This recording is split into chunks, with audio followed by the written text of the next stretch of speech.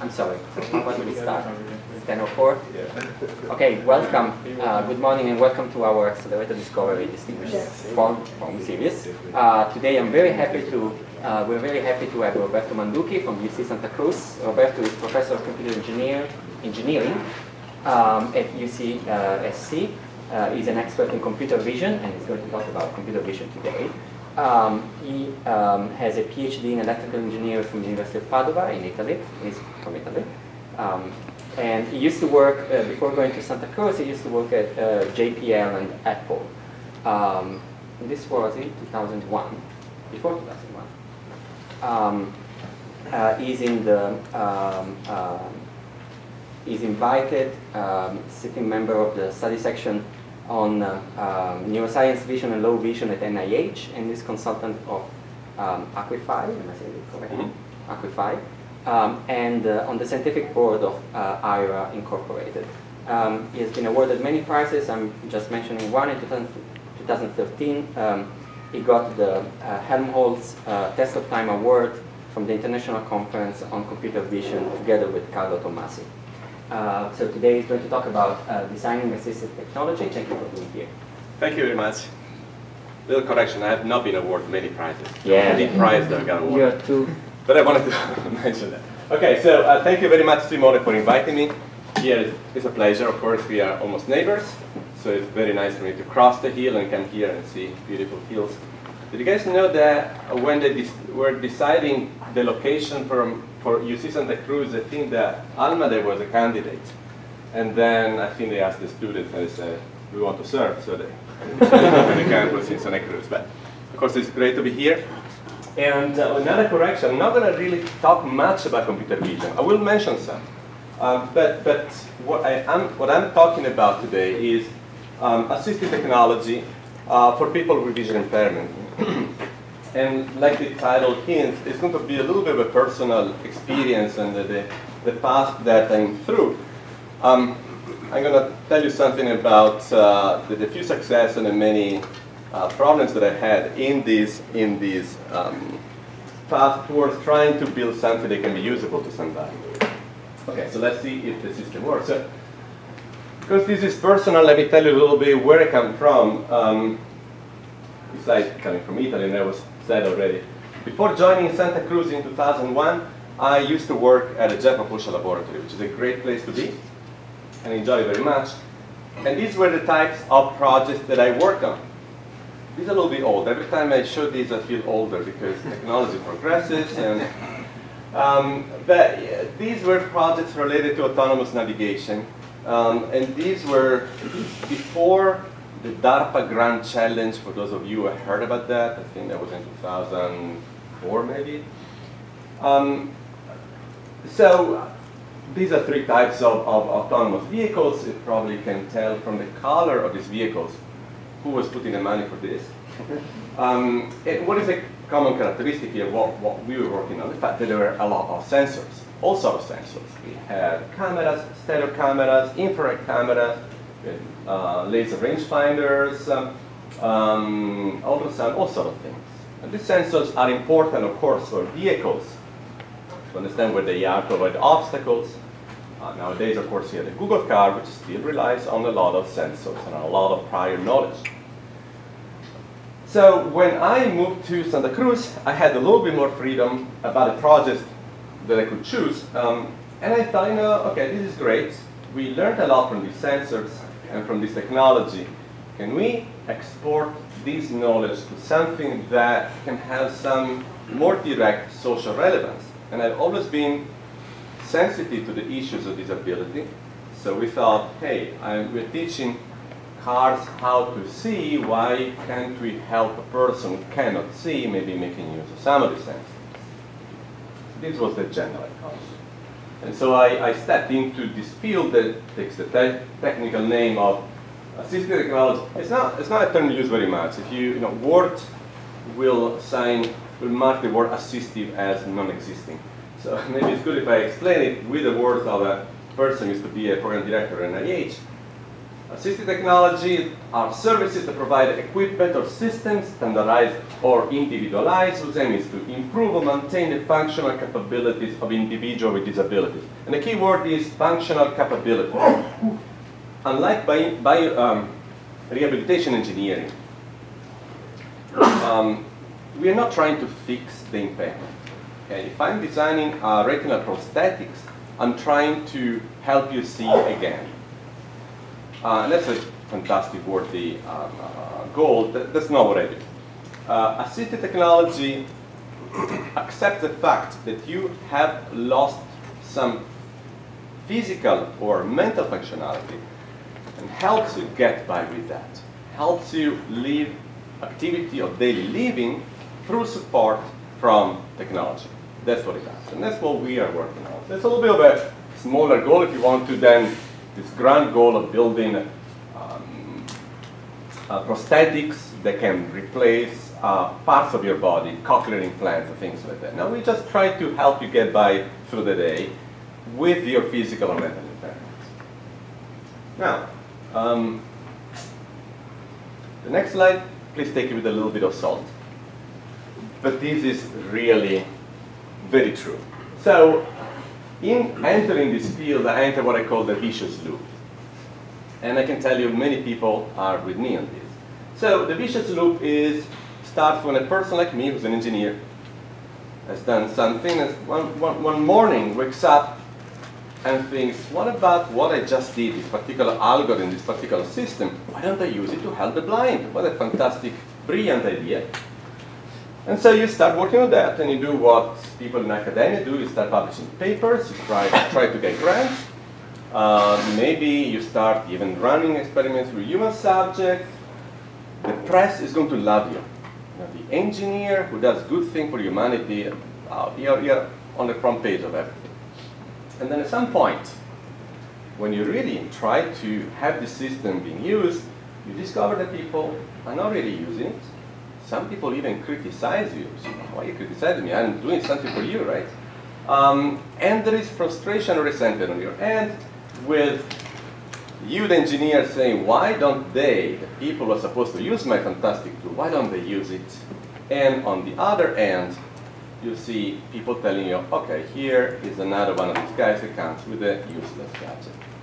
So this is what I call the vicious loop, right?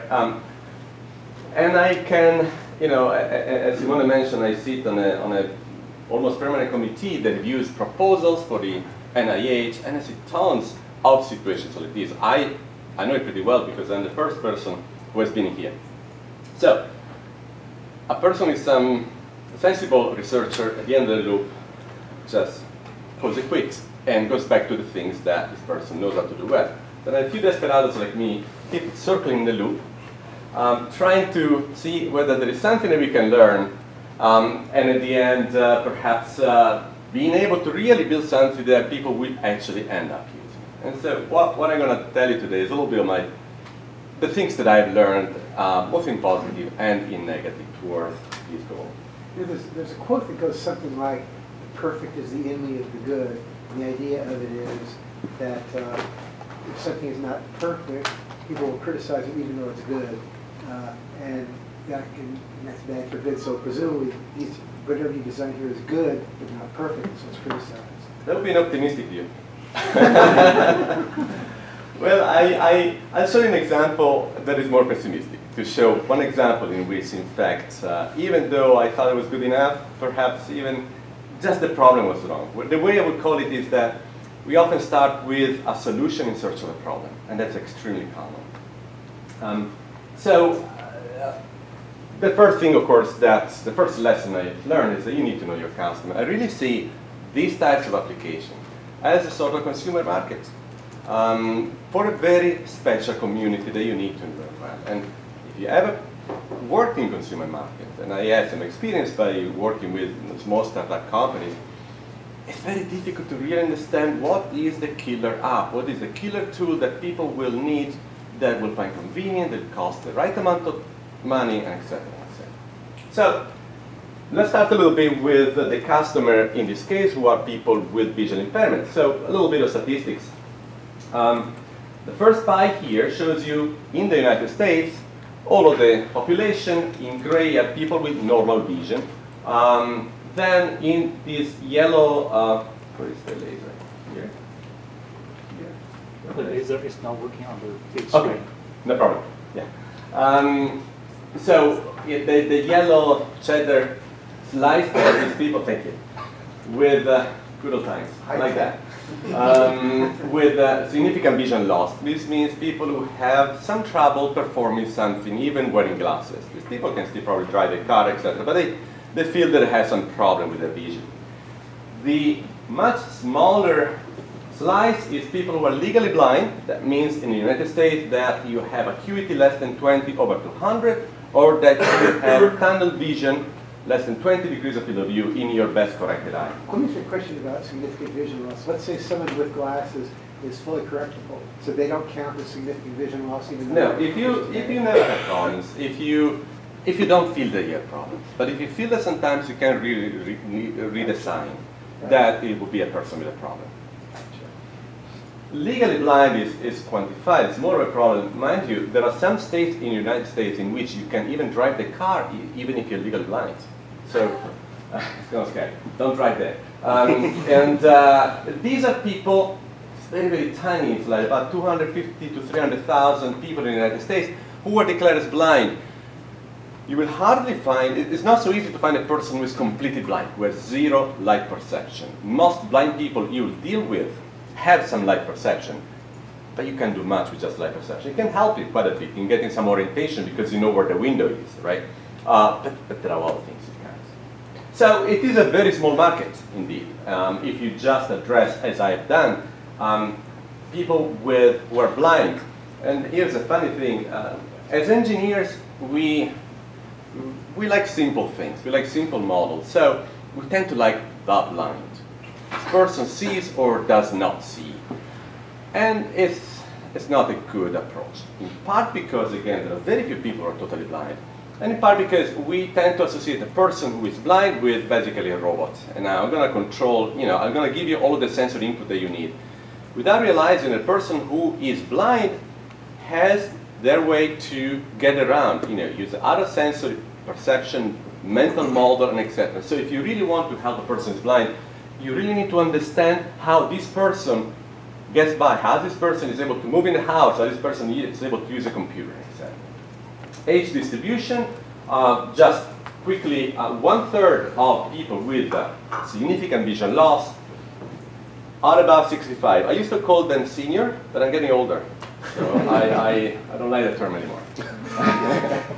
But this important. In part, this is due to the fact that there are progressive diseases like macular degeneration, diabetic retinopathy, that hits you when you get older.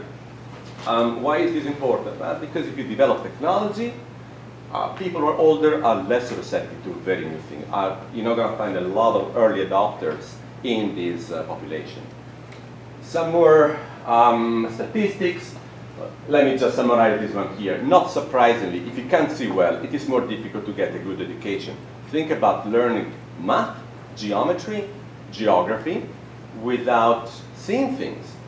It is a big issue. If you write a formula, you can translate things in Braille. And there exists a type of Braille, Nemeth Braille, that translates formula in Braille. But think about it. Try to really understand a formula if you write it in LaTeX. Okay, you can write a formula in a linear language like ASCII, but to really get it, you need to see it in 2D. Okay, formulas are 2D things. So the whole thing becomes difficult, not to talk about geometry. And I mentioned Braille, and we tend to have the notion that if you're blind, you know Braille. It's not so true anymore, unfortunately. This is statistics about children of less than 18 years of age, I think, that are legally blind, and only a small portion of these children actually learn Braille. Nowadays, unfortunately, Braille is taught less and less, in part because, of course, you have computers talking to you, so we kind of think that maybe Braille is not needed. A lot of blind people think that that's a real pity, that Braille should be taught. In general, you can't expect that a person who is blind will read Braille, especially if you turn blind when you're older. because learning Braille is not easy, because your sensitivity to your finger is smaller, and if you became blind because you have diabetic retinopathy, diabetes also has microneuropathies, microneuropathy, so you really lose a lot of sensitivity. So these are all things that you need to keep in mind. So one exercise that I think you should do is to try to think, okay, you can see well what it is that you cannot do. And these are some of the things. I put them like a Snellen chart here. In more or less priority order, you cannot drive your car. For people who become, who lose their sight late in life, not being able to drive their car tends to be one of the heavy things. And that's why we need to emphasize public transportation. You can't read the paper, you may trip over an obstacle, may miss a sign far away, may not be able to cross a street safely. I have more to say. But they may not find what they're looking for in the supermarket, may get lost in a new place, might not receive a proper education, as I mentioned, and therefore might not be able to find a good job. You might not recognize friends from a distance, which can be a little bit embarrassing at times. You might lose objects in your home, may have problems over the web, might not know who is in the room. Can everybody read this? Because you may not be able to read these lines.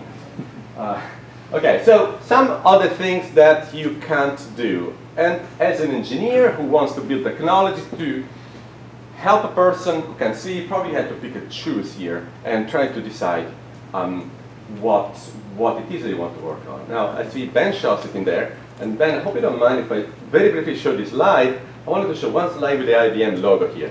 So this is the result of an exercise that Ben's group and I have been doing about trying to build persona, trying to educate ourselves and imagining how a person who can see the different types, there's a huge diversity among the people who can see, what it is that you would be able to do, not to do, what we do in your life, and etc. So I don't know if I was allowed to show this, I'm going to switch over, but I wanted to show that.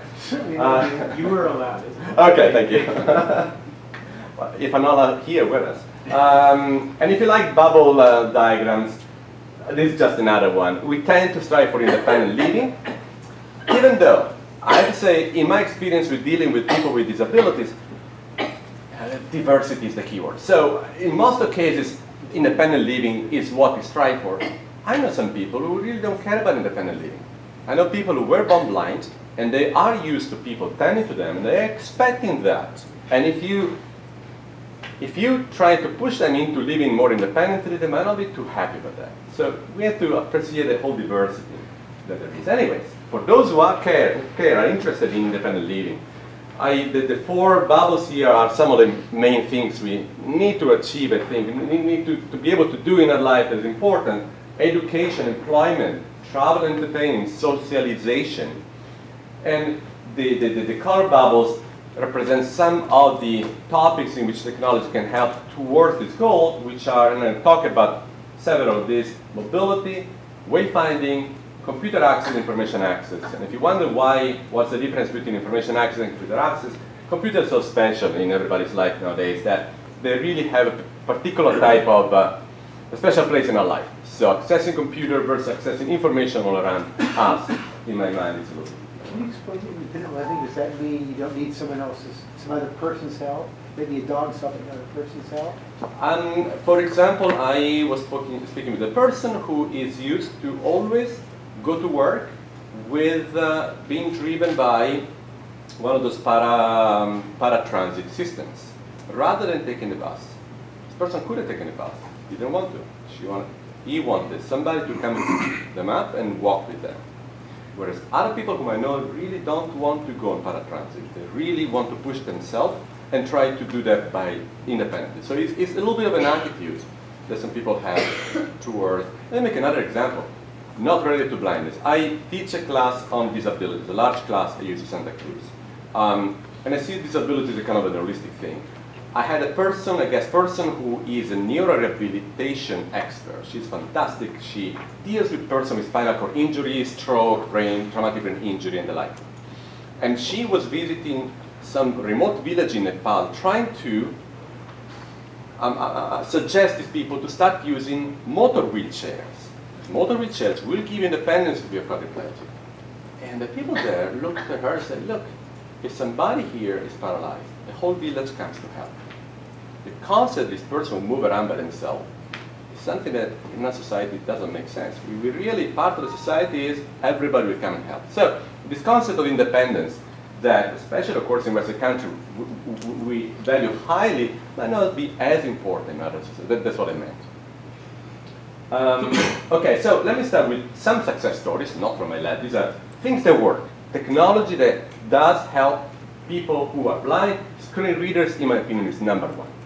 These are the first ones, by the way, were developed at IBM by Chieko Sakawa's group in Tokyo. Some of the best and the first readers. These are systems that read the screen to you and allow you to actually interact with the computer to navigate the web. They are not perfect because web pages are complex, but if you think about the difference in quality of life between not being able to read a paper, access information except from the radio and the TV, and being able to interact with the computer, it's a tremendous change. Screen magnifiers are used by people who have low vision. Braille interfaces are very handy for those who can read Braille. They're a little bit expensive, but a lot of people use them. And larger and telescope, again, to read a paper, or this is a system developed at Arizona State that has a camera here that zooms in onto the blackboard where the teacher is writing something. This allows students with low vision to follow a class. Accessible GPS, we use GPS a lot, I'll have more to say about that, as well as optical character recognition, and other tools like Mind Reader, even object recognition and crowdsourcing. So these are some of the success stories that I wanted to do. How does your Braille thing work? I mean, it's an interface to a computer? And this interface to a computer, it creates one line of text, and you fill it with your fingers. When you're done, you press and you get to the next line. So again, this is very handy in social situations where you don't want the computer to really read aloud in front of other people and you don't want to carry a headphone. And for people who are proficient, they love it. Extremely expensive, unfortunately, because this is a mechanical system. A little thing like that is probably $1,500, and it's just one line of refreshable Braille. People are working on big matrices, and they cost a fortune right now. So this is a place where, you know, I'm expecting a big breakthrough in technology, building a big refreshable matrix in Braille that is affordable. So let me start telling you a little bit the things that we've been working on. Let's start with mobility. These terms, mobility and orientation, are technical terms used by orientation and mobility instructors, who are professionals who help people who are blind to learn to get around. Mobility, this definition by my friend Richard Long in Michigan, moving safely, gracefully, and comfortably through the environment. It depends on large part on perceiving the properties of the immediate surroundings. So moving safely, gracefully, and comfortably. If you are familiar with robotics, I would say that the equivalent of mobility is obstacle detection, whereas orientation is what in robotics is called path planning. So mobility means being able to walk without bumping into obstacles and trying to walk in a straight line. So the first thing we need to see, okay, how do people who are blind walk? Those who walk independently. Some blind people simply never walk independently. 10% of people become blind, they never leave the house by themselves. Those who do, well, they use the cane, right? Or a dog. White cane is used by about half of blind people in the United States. Dogs have much fewer users, which is always surprising to me. Also because I know a lot of blind people who have dogs and love to walk with dogs. If you ever see a blind person with a dog, they likely walk faster than you do. Dogs tend to walk fast and straight, and they feel secure with the dog. They know they're not going to bump into obstacles. All right, so, but you know, there are disadvantages to all of these. They are really low tech. So how about some more high tech? Has somebody thought about that? Sure. A lot of tools have been proposed. Very few people, if any, ever use them. And undeterred by this information, I thought, why? We are so good at building sensors for 3D sensor and sort of things for vehicle. Why don't we start by building a tool that helps me with mobility? Let me explain very briefly what this tool does. So this was back in 2004 or so. So right now we have range cameras, Kinect, Kinect 2, or sort of things. In those times, range imaging was a little bit more in infancy. In fact, this system is not a range imaging system. It's a very simple system that ideally would have the size of a flashlight, even though another implementation at the size of a hammer or a meat tenderizer if you wanted. Good to hit somebody in the head. But those are built with a laser pointer and a camera in what is called an active triangulation setup. Something very simple that by triangulation allows you to precisely measure the the distance of a surface that is illuminated by your laser pointer.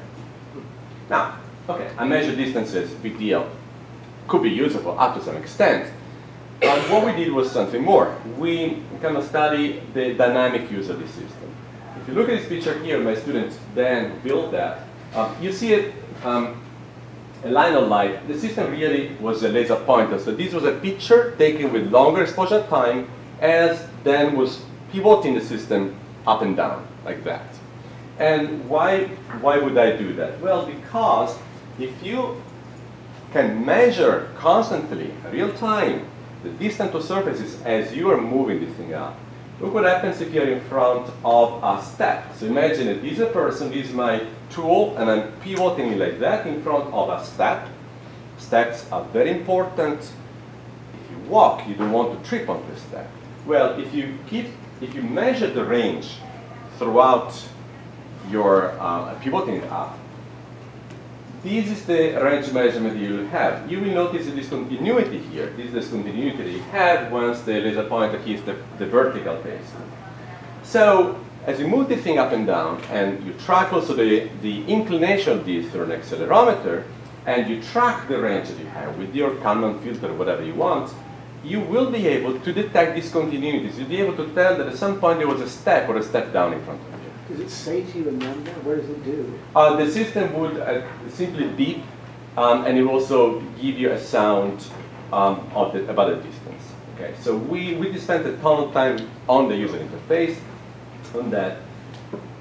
In part because we realized something. Okay, this system, we're trying to sell it to people in the idea, look, this is great, it was funded by the National Science Foundation. This allows you to detect steps much further away than a cane can do, maybe 3-4 meters. And when we were going around to people, blind people, they would tell us, how exactly would I use it? Why would I use it? Well, should I use it instead of a cane? Not together with a cane, but I only have 2 hands. What if I have a coffee cup in the other hand? So we didn't realize that the very low tech, like a cane, can do fantastic things. In fact, a cane can work as a bumper. It can work as a probe to feel the size of an opening. It can help detecting landmarks, but especially line of direction. People use cane to walk parallel to a wall by hitting the wall with a cane so they know the distance to the wall. It can detect drop-offs. It can be used as a measurement tool. But especially, a cane is cheap. It only costs $20. It never runs out of power, unlike a computer. It's light, durable, and foldable, and I like this one here. It always works. Will my computer vision algorithm always work? Not too sure. Identifies a blind traveler and a foot driver's light. So this was a big lesson for me. Beating the cane is not something you want to try to do.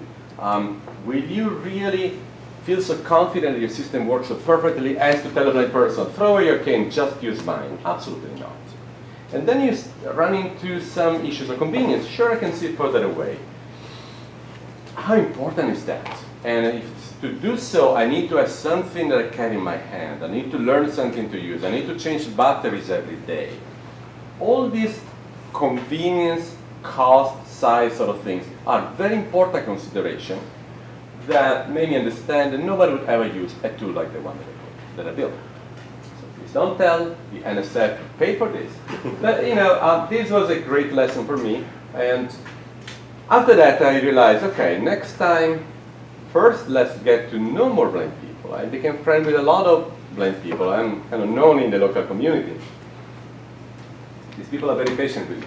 And also let's try to find good problems, which is honestly probably the most difficult part of my job right now, is to understand what are problems that I should attack versus those that I should not.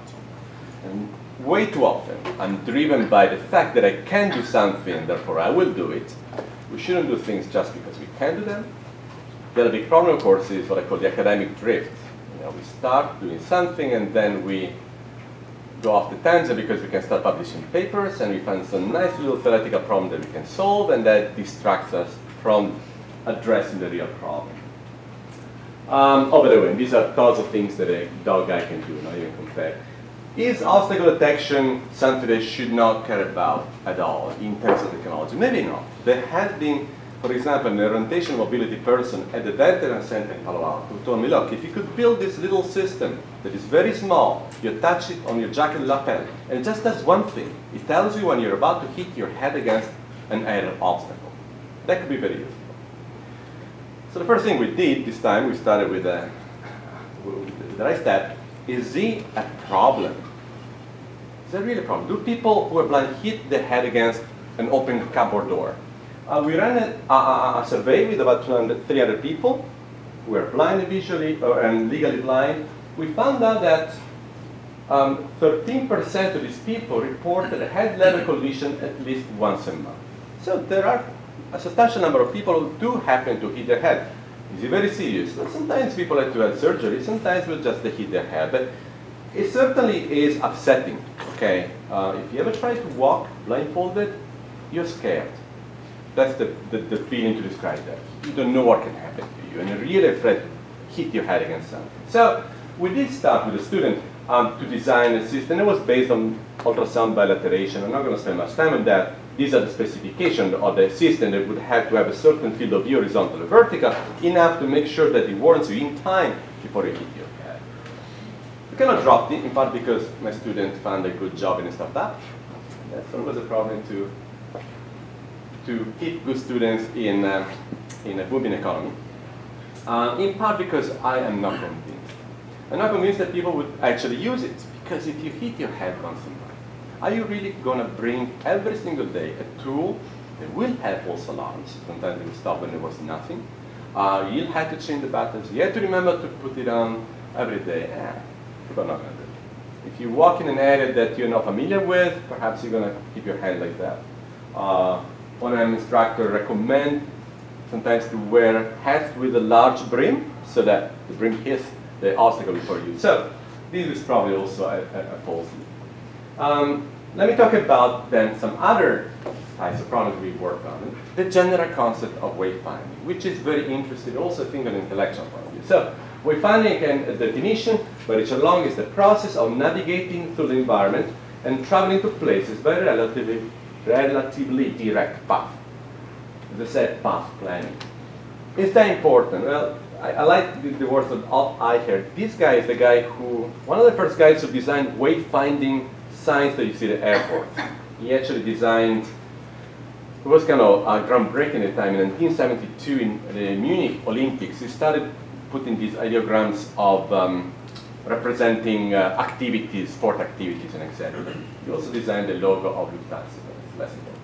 So finding the way is not a gift or an innate ability, it's a precondition for life itself. Knowing where I am, my location, is the precondition for knowing where I have to go, wherever it might be. And if I need to go places, I need to know where I am and how to get there. So, and I also, I had to show this one here. I was in Japan last year for a couple of weeks for a sabbatical, actually visiting the IBM lab, and I happened to visit the Kiyomizu temple in Kyoto. It's a fantastic temple. At some point, I noticed a little square with a lap stone. There are two stones separated by something like 10 meters, and here is the sign that says, the stone is called love fortune telling stone. If you walk safely from this stone to the other with your eyes closed, for once your wish will be granted soon. If you can't, it will be long before your love is realized. And it is said that taking advice requires you to have someone who will help you achieve your love. This is a little bit of a strange English, but basically the concept is you need to start from a stone, close your eyes, and try to walk straight to the other stone. Let's see if you can reach it. If you touch it, then your love life is going to be successful. It's a real wayfinding scenario, right? By the way, if you are blind, walking in a straight line is extremely difficult. There are tons of experiments that show that without sight, the reference, you will almost certainly start veering away. The other thing that's interesting is that you can have some help. In fact, there were a lot of kids there playing with this. It was a lot of fun to see them. So somebody would start like this young person here with their eyes closed, and their friends would tell you left, right, left, right. And if through the help of your friend you will reach the stone, this friend has a responsibility in your love relationship. I don't know exactly what it is. So there is, you know, they thought about this probably, I don't know, 100 years ago, and they also thought about the concept that yes, assistive technology or assistive something can be used. Anyway, so the first thing I think that we should think about is how people who can see find their way. Well, I would say there are three main parts here. One is prior information, a map. Okay, we often consult maps to go to places, or we hear verbal direction. The office is 2 doors down and then make a right. Once we are in the place, indoor or outdoors, where we are trying to find a way, path integration is the functionality by which we continuously update in our mind our own position. So here it says continuous update of egocentric coordinates of starting location. But in truth, we are forming an allocentric representation of the environment where we are. Think of a bird eye view. So some of us are able to do that. Some, like me, are totally not able to do that. But if you can do this, it means that as you walk somewhere, somehow in your brain, you are remembering to turn left and right, and you have an organic completion of a cognitive map. Some of us can tell from here where the exit door of the building is. I don't even try. Some of us always know where north is. Some of us know once they go somewhere how to go back. If you can do that, usually it's because you formed a cognitive map in your mind. And to do that, you have to remember that you turn right and left. You have to pay attention to these things. So this is called path integration, which is the equivalent, if you want, to dead reckoning navigation in robotics or in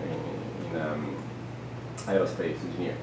The other possibility is piloting. Piloting means referring to the landmarks that are visible, that you can access with your sense. So seeing a sign, seeing that there is a corridor there, so you need to take the corridor, noticing landmarks and the like. So piloting is more of an egocentric type of representation. Here I am, I see something there, I go there. I don't need to integrate this into a global view of what is out there. How do people who can't see find their way? Really in kind of similar ways. Some prior information. Maps, if you use a map, they need to be tactile. Unfortunately, tactile maps are not used very much. I think tactile maps are great. They are not very convenient because they are made in paper. They are difficult. I have a little bit more to say about that. Verbal direction, absolutely. And there are all studies about how blind people communicate direction to places differently than sighted people. So how does a tactile map work? What is it? So a tactile map is a typical one is made with paper. I have an embosser in my laboratory, so emboss a piece of paper with lines, raised areas, different textures. So you have a more or less of a binary representation of a map. The problem being that there are two problems. One is that your tactile resolution is low. Okay, so the dots need to be 0.5 millimeter wide, so you can't really put a lot of information in it. And that's why, in my opinion, and it's something I plan to work in the future, you have to think about non-metric mappings. You have to think about maps that maintain the topological information of what you want to show, but not necessarily metric information. If I have a large empty space, there's no point in using all your map for that. If you look at maps of public transportation, for example, very often they're no metric. They're topological but no metric. There's no point in taking a whole space for a long stretch. So I think that tactile maps should be used in this way. The other problem with tactile maps is that you don't have a whole view of the map. With sight, you see the whole thing at once. You notice spatial relationships immediately. If you explore a map with your finger, you have to build the spatial relationships. It's like looking at a picture through a pinhole that you move around.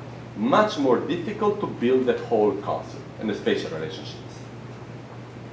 So path integration, I think that if you're blind, you need to learn some type of path integration, but I know blind people who simply don't.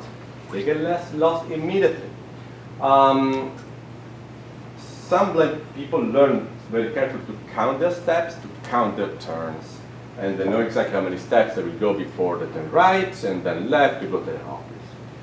Piloting, which is sensing, sure, as a blind person you also sense, but of course you can't see things. You could read Braille sign. If you can read Braille, you may notice some landmarks that are mostly acoustic or tactile. Now here is the main thing.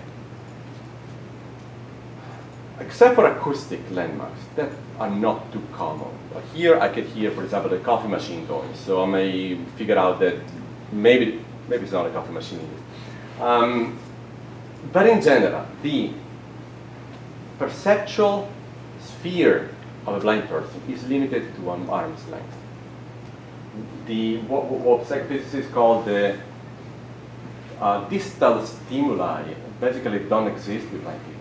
As a sighted person, I can see things 20 meters away, and I can get my orientation. As a blind person, this is my world.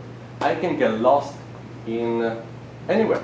I had blind participants in my studies getting lost in the bathroom and not being able to come out of the bathroom because they were not able to find a door.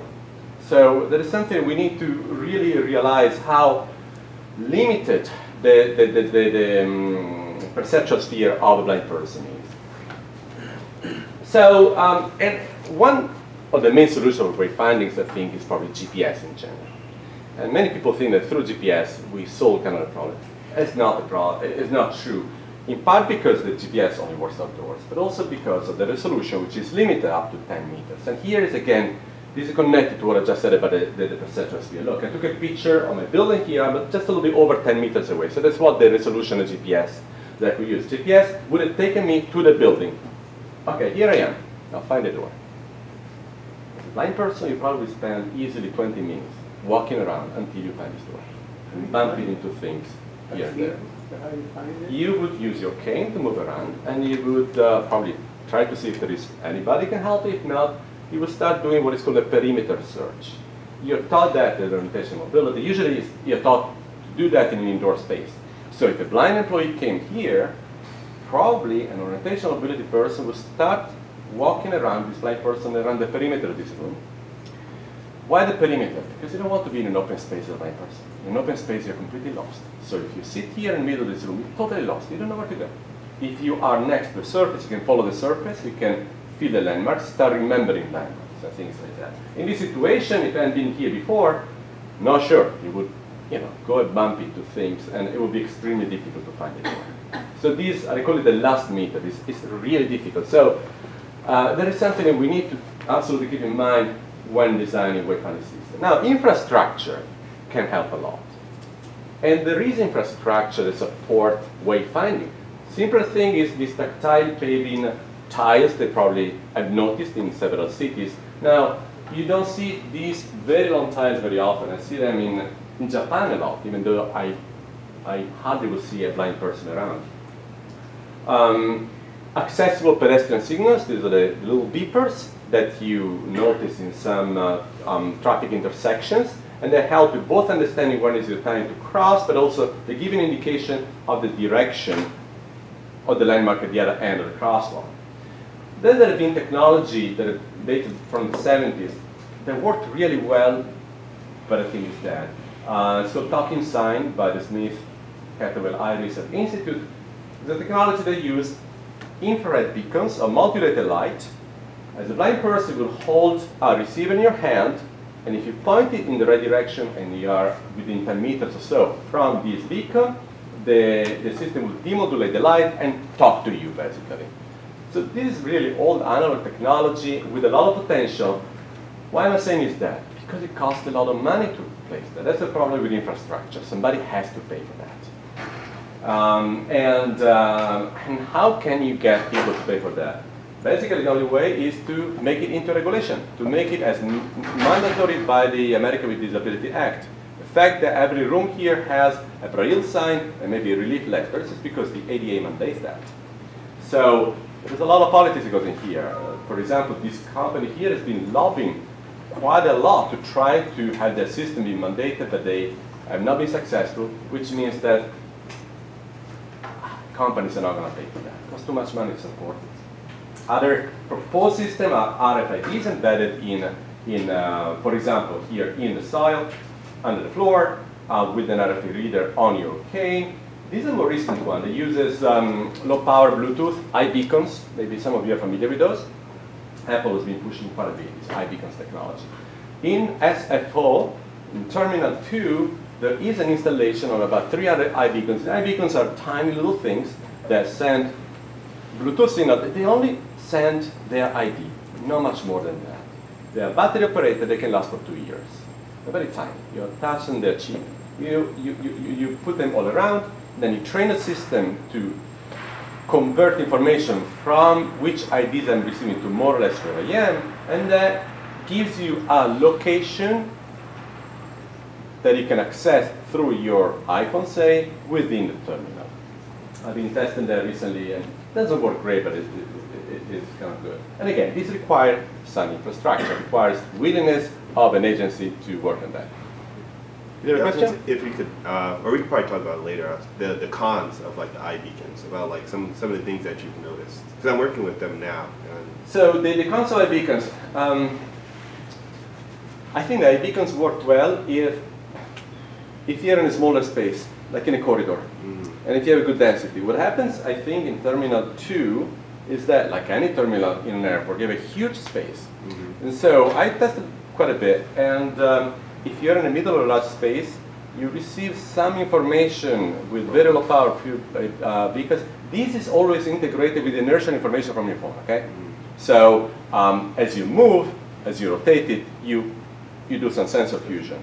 So if you are close to a place with a 2 or 3 iBeacons, the precision was pretty good. Otherwise, it started drifting a little bit. So all in all, I think I would like to run a user study on the terminal. I talked with the company, Indoor.rs, and as soon as sometime I would like to try that. See whether the accuracy it gives is good enough to do anything good. This system, though, needs a map. Most of the system here, like this iBeacons thing. You, in fact, need to train to do what is called a word driving, so that you kind of understand if I'm sitting in a certain spot and I can see 3 iBeacons, this is my area. What if you don't have a map? That is something that always intrigued me. Google is saying that it's going to map everything, and I can believe it to some extent, but I don't think that every single building has been mapped or will ever always be mapped. So one of the projects that we're working with some little support from C-Trees was a system that helps to do safe backtrack. So imagine this situation. You're blind, you enter a building, you go to the doctor, and the receptionist walks you to the doctor's office through 3 corridors. And then you're done with the doctor, and you leave the doctor's office, and there is nobody there to take you, and you don't want to go and disturb people, and you would like to walk back. You kind of think you remember how to walk back, and then you get lost. Happens all the time. You get lost, and the moment you get lost as a blind person, you're really lost, because you don't have any more references, you don't have any more landmarks.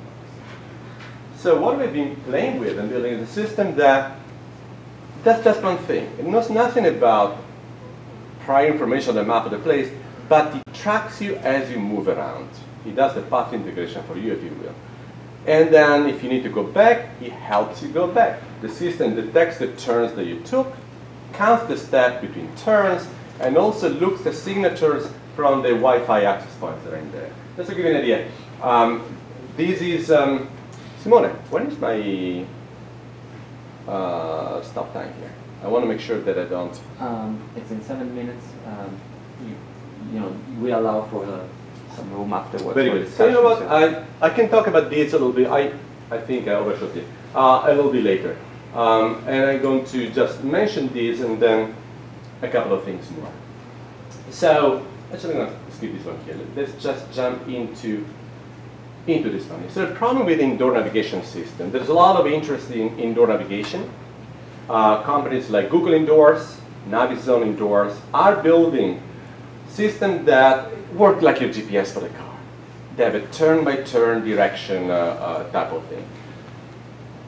And these systems, I think, have a big problem because, again, you need some spatial context to be able to do something with that. You need to have more of a scene knowledge, not just know that you need to turn left, because that won't help you then to find a door. Imagine, for example, a situation in which you need to go to a meeting in a certain meeting room. You're blind, somebody taught you exactly how to go there, or a system helps you to take the elevator to get to this room. And you enter the room, you made it. You're a little bit early because you wanted to be early. And you're lost. What is a room? There's going to be a big table with chairs around. There's going to be several chairs like in this layout. Is there a water fountain? Where is the projection screen? Low-level scene description is necessary to give context to do things. And unfortunately, sighted people don't need it. A turn-by-turn guidance system is perfect for sighted people because then you can access the context. As a blind person, this doesn't work. So this is where I think computer vision has good potential because it can give you some context in there. So these are some examples of system built by a colleague of mine who works on detecting crosswalks to help a person understand where they should cross. These are work for students of mine who use an iPhone to do three-dimensional reconstruction of situations like this. And also we've been working a lot on text spotting, which is the ability of very quickly detecting text in a scene that you can use as a reference. So it can tell you, hey, there is something here to read. Get closer and use OCR to read that. There's also tremendous potential for crowdsourcing. Be My Eyes, for example, is an organization that has been used by a lot of people, about 100,000 times that has been used by blind people to get help. And it's very simple. You can sign up as a volunteer. If so, if a blind person needs you, they go to this app. And this app basically starts FaceTime, Skype for iPhone. And this blind person will get in touch with you, receive a request for help. This blind person can show you what the camera is seeing. Help me out. I need to find this object. What type of medicine is this? What is on my plate? Where is the exit?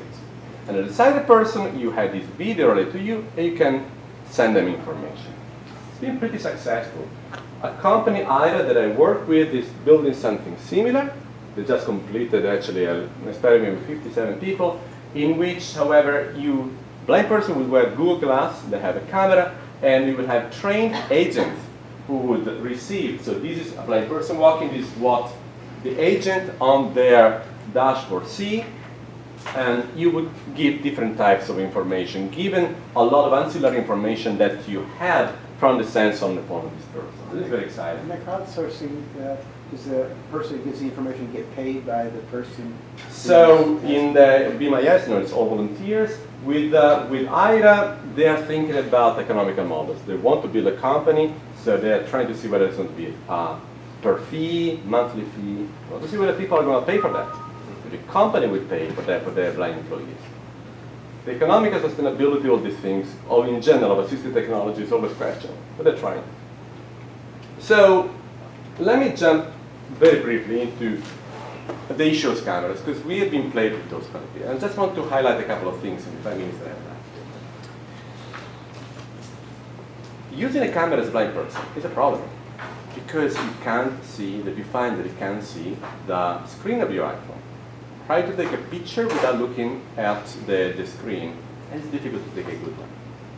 It is a chicken and egg problem.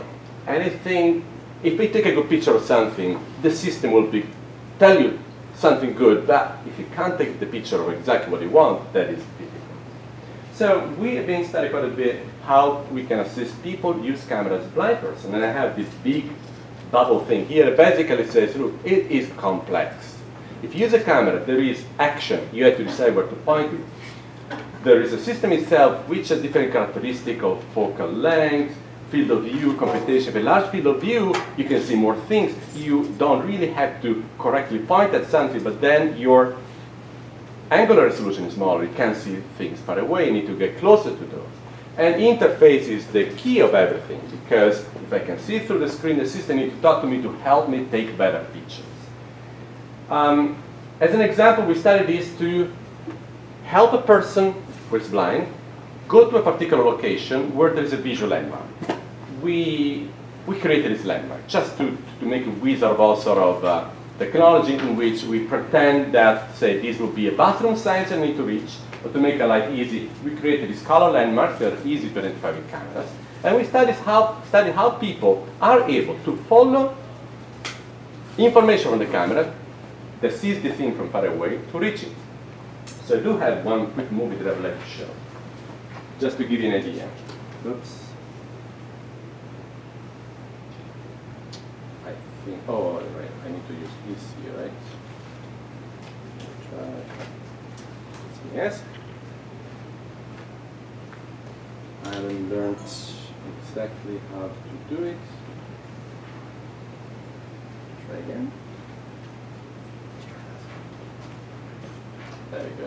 So if Okay, Control L. let's do control L. And then that's why. Perfect. Let's see if this works. So you hear a person, thank you very much, who is using the phone to try to find one of these targets. The phone will beep once it starts seeing that. Oh, the audio is not on.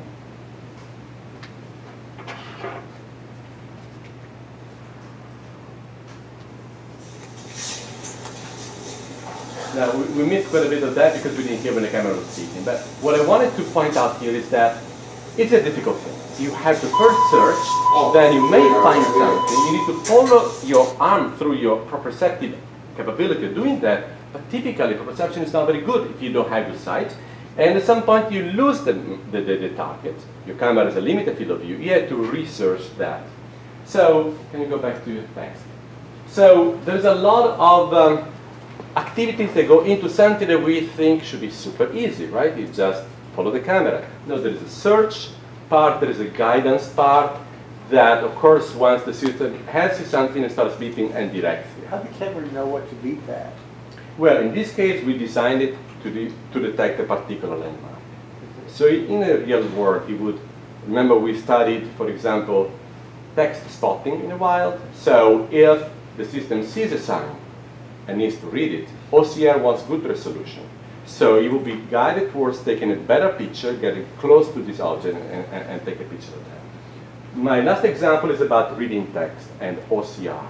I think you are familiar with optical character recognition, which works pretty well when you have a good picture of what you're doing. And there are apps that do mobile OCR. Here are a couple of examples. They really work well, but you really have to take a good picture.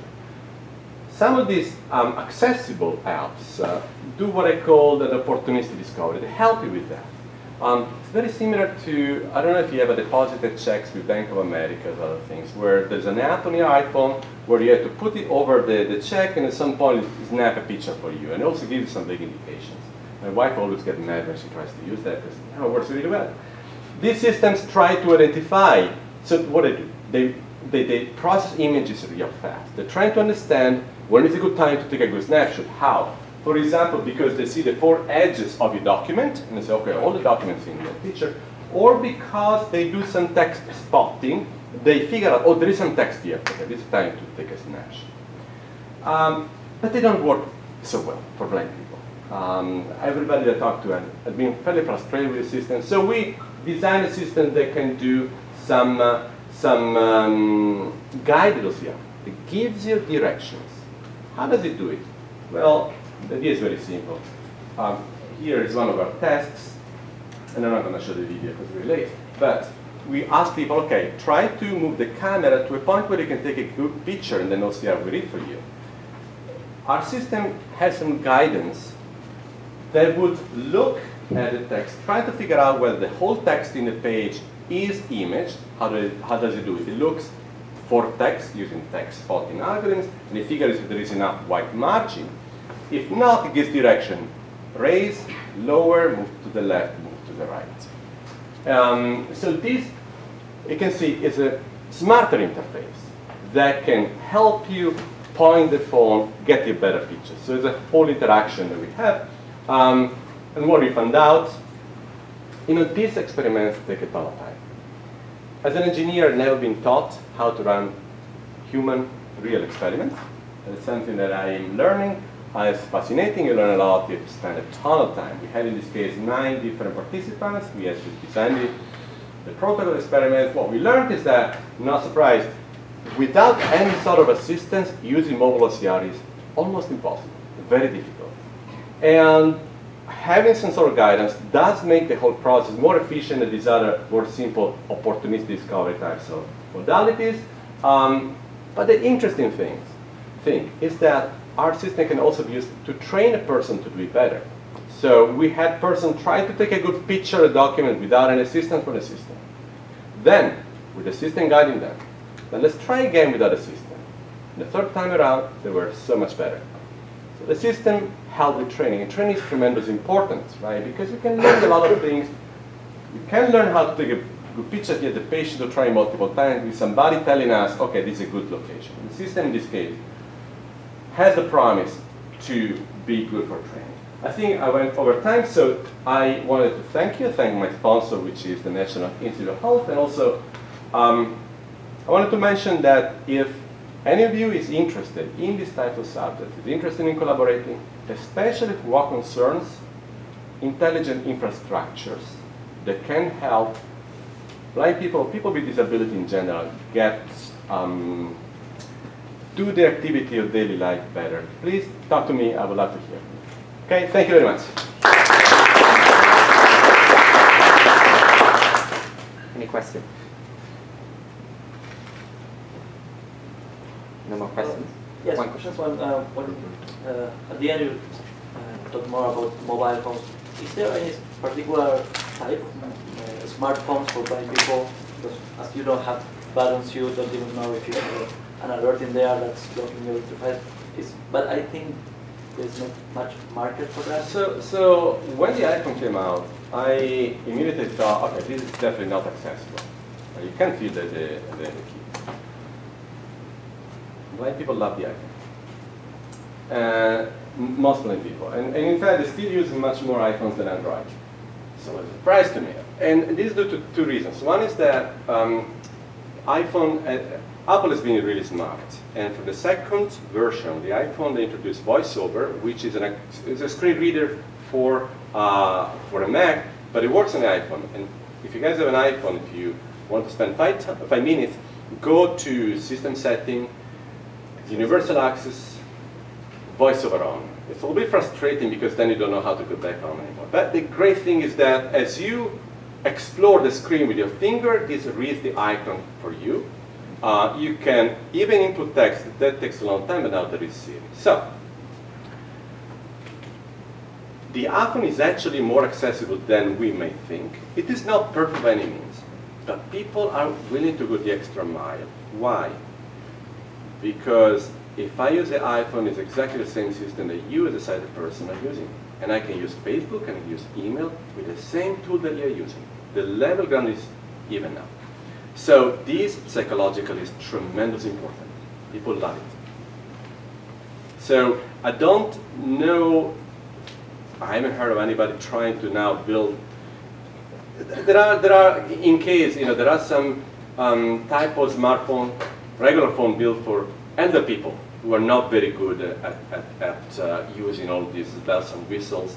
And you could think maybe they could help also a blind person because they're big keyboard. I don't know any single blind person who can, but they all want to use the iPhone. Thanks. I have a question. So is there a preference of blind people towards cell phones now, smartphones over computers? So now I'm thinking, for instance, about web pages, right? So mobile web pages are much easier to navigate because they're essentially mostly text. Okay, good point. I don't think I know the answer to your question. I don't know that navigating a web page in general is difficult for a blind person, especially with these super cool web pages we have nowadays. There's a lot of interactive content. So I haven't thought about the fact that the effort of making the web page accessible on a cell phone forces the developer to get rid of a lot of this graphical interface, and whether that makes it easier for a blind person. Honestly, I haven't thought about that. It's a good question. I would ask around. And there are the ebook readers like Kindle that will textify a whole web page for you, removing all the images or making them just static instead of dynamic. So the textifying web page is part of the screen reader. So if you have a Mac, VoiceOver will do it for you. It is always difficult to textify web pages. Why? In part because many web pages are image driven. So if you don't give a description of the image, you don't do anything with the image, and sometimes if you don't see the image, you can't really do too much. In part because of the whole layout of web page is very complex. It's like a table. So there is a lot of studies about how to read web pages, how to make web pages that are accessible, actually. So in that sense, I would say that is not just for the e-readers, that is technology being developed in general for all for computers. The standard is for PCs is something called JAWS, which is made by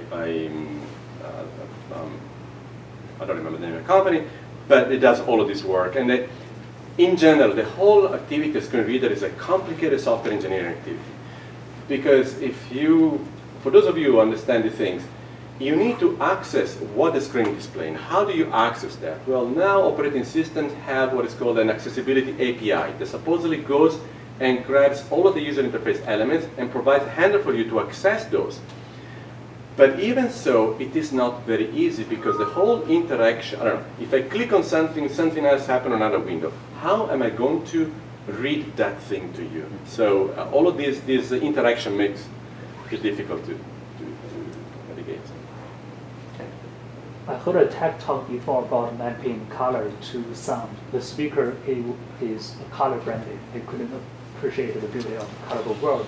So he had an idea of mapping those colors to different sound. So when he saw painting a picture, it will directly abstract that picture to a mix of sound. Okay, so this is interesting. So it enters the whole realm of sensory substitution, where we're basically trying to use other sensors to supply, and all of that I described in a sense is sensory substitution, but I do it at a highly semantic level. That is, I am telling you, I have system talk to me most of the time. It depends on whom you ask how the things work. Okay, people that try to sort of think. They started with Bakirita back in the 70s, who had a system with a camera, we're talking analog things, right? And an array of electrodes on your back, and the system would translate a black and white picture into simulations of these electrodes on your back. And it showed that people were able to kind of make up some shapes. So it has to do with the plasticity of your brain, in which, you know, there are all these theories about, okay, inside my brain, the visual information is something separate from the tactile information, or is there a common intermediate channel, etc., etc. What I would say is that so far the system have shown that in some particular cases, and you get the typical case study where in a room there is a black obstacle, and you show that people are able to avoid the black obstacle because they have information on the back, on the tongue, on the forehead, because they hear it, like the colors, etc. Would they work if I take a picture of this room? The picture is so complex.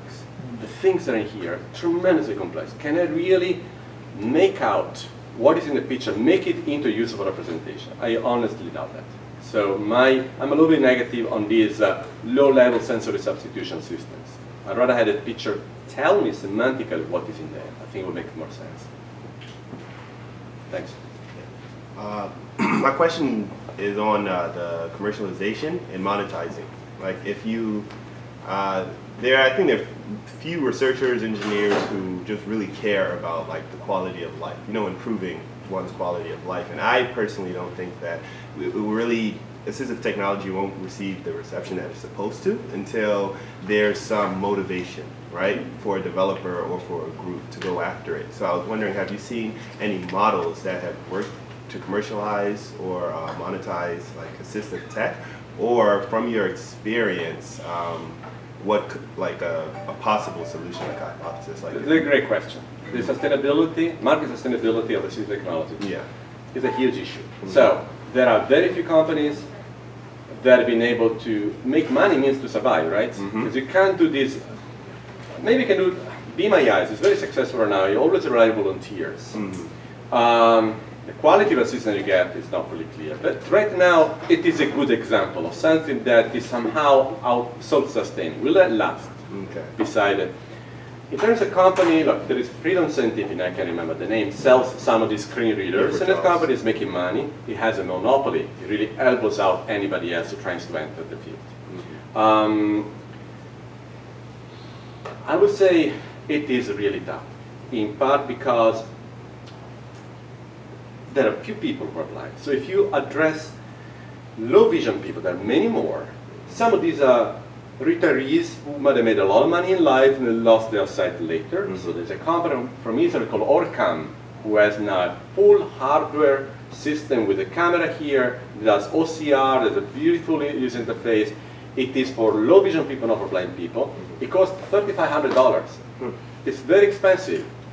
They might have a chance because the market is larger than just for blind people, and again, whether it is professionals. But if you look at blind people, these people don't have money. They live off disability. There are very few. Many of them have other problems. So how do you build a sustainable market? It's complicated. So there are different models, right? One is, well, let's have Windows, Microsoft, in those times when IBM was doing computers, IBM, etc., extend the operating system to have an accessibility layer. The cost is going to be relatively small. It's going to look good for the company. So this model works so and so because it's still, if you have software, you support it. If you don't support it, it doesn't work. So I don't think anybody has a solution. Because I'm collaborating with this IRA company that has agents who can send advice through data relayed from Google Glasses. And this company has been started by people, by a person actually, who is a serial entrepreneur who has lost a part of his sight. So this person knows what he's talking about. I'm really curious to see how they're going to pull it off into a sustainable market. For me, it's going to be a very, very interesting experience. But you really hit the right spot because it is one of the biggest issues. Thank you. Do we have more questions? No? Let's thank Roberto again. This is beautiful. This is great. Thank you very much. Thank you very much for inviting me. It's been an honor. So I'd like to join you for lunch. So when will you leave? I'm not. Unfortunately, I can't because I have a committee meeting in 2. And it's the first one of the year and I can't do it. And I'm not teaching it 4. No. Apologies. Thank you for coming. Thank you very much for staying for the whole time. Sorry. Yeah, what about you? I just had no idea. Oh, okay, no trouble. I What- redid the terrible. He said doing lunch, but what are you doing today? So, I get lost always. Oh, okay. What year It is, right? However, it could be also a damnation because it's Okay. fantasy that you never learned.